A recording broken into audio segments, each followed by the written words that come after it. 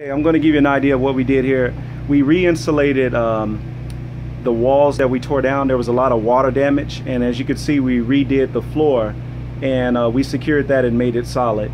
And we did the insulation all the way from the bottom up to the top, and now what we're going to do is go ahead and enclose it with whatever paneling we choose. The level of difficulty it's pretty high, but I'll tell you this: if you pay close attention to how things are taken apart and have an overall picture of how it goes back together, the process is simplified tremendously. So whenever you're trying to do something like this, don't be discouraged. Don't feel like you necessarily have to have a professional come in, because honestly, all a professional is quote unquote professional is somebody that's probably done it several times before. There's no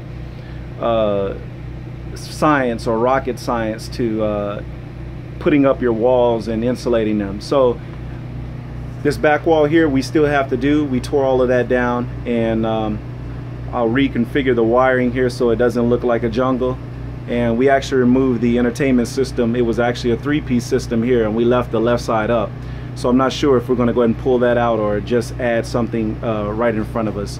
But we still have quite a bit of work to do, and we'll finish up. But things are looking good, and we're going to go ahead and keep pressing forward.